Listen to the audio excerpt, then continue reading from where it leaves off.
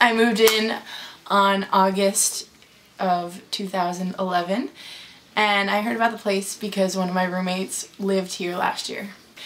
When I'm done with school, I just come home and I'm off campus, so I'm not still in the chaos of daily life. I have my place, and I come here and I relax, or I do more homework, or I go back to the tech center, but it's still away from everything that is college. It might not be the safest environment, but I feel comfortable coming home.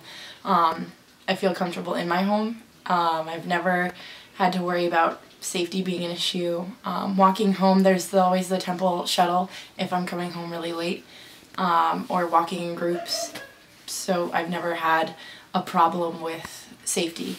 I used to like sit in my corner and look around the room, but I don't really check out as much the scenery for bugs. And if I do, I can kill it myself now. I don't have to run into my roommate's room and get them to kill it. Okay. Like this gnat that's flying in front of you. It's in there somewhere. Pets. Okay. On section 28 of our lease, it says, pets not allowed except rabbit. Tenant agrees not to have any pets or animals on the leased property without the written permission of landlord. If landlord discovers tenant has an animal on the leased property without landlord's permission, landlord can one small dog. There is no verb there, so we're kind of up in the air as to what the verb might be.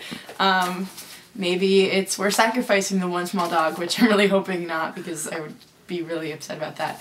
I still go back to school, like to campus, to practice a lot because I'm kind of loud when I'm singing classically, so I would prefer to be in a practice room setting and just to be courteous to like my roommates and stuff. But I do have the occasional or aka like every day I play guitar and ukulele and sometimes piano in my room and sing a lot. But they say I'm the housemate that's the loudest, but they sound good, so that's fine, I guess. You stole my heart in summer and forgot to give it back in the winter time.